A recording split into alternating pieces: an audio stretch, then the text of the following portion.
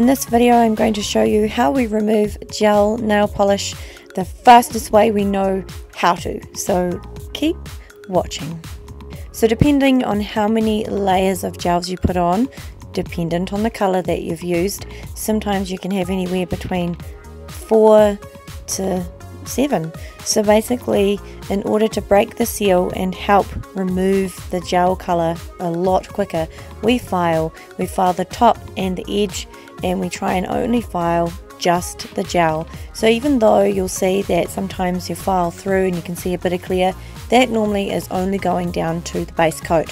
So we're very careful not to ever file the nail plate. So we're filing and we're just breaking up and roughing up that edge and making sure that we've removed some. Now we're going to use these cool clips that I found on AliExpress. They clip onto the end of the nail, but first of all you take a quarter of a cotton pad and you put remover on it. I'm using Effects remover and it's pretty strong. It is really good. My next remover I like is by OPI. It's Expert Touch. That's good as well. So we're just going to clip them all on, and on the thumb we're going to use a foil.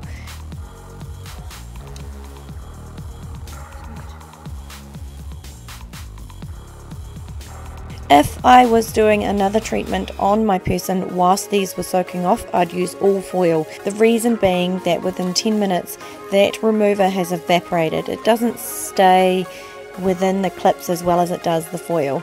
This is an example of a not quite ready nail. You feel like it's soft, and with a bit of pressure you can get rid of it, but you're also trying to be really careful not to damage that natural nail. So if it's like this, you can leave it a bit longer.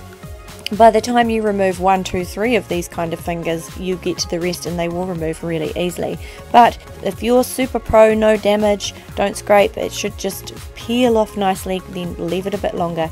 If you use the cuticle knife to scrape off and then there's still some really stubborn bits, I would suggest you use a buffer just to buff those off.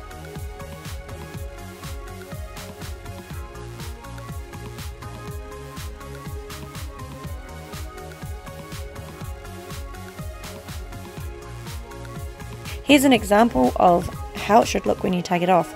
Most of it should not be on the nail, and what's left should be peeling off like old paint peeling away, and it should just rub off so easy with a really light touch. You shouldn't be scraping or pushing or shoving, and then buff away.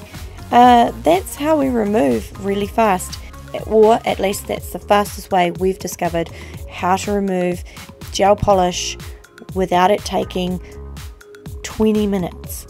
Break the seal, file, good remover, wrap or clips.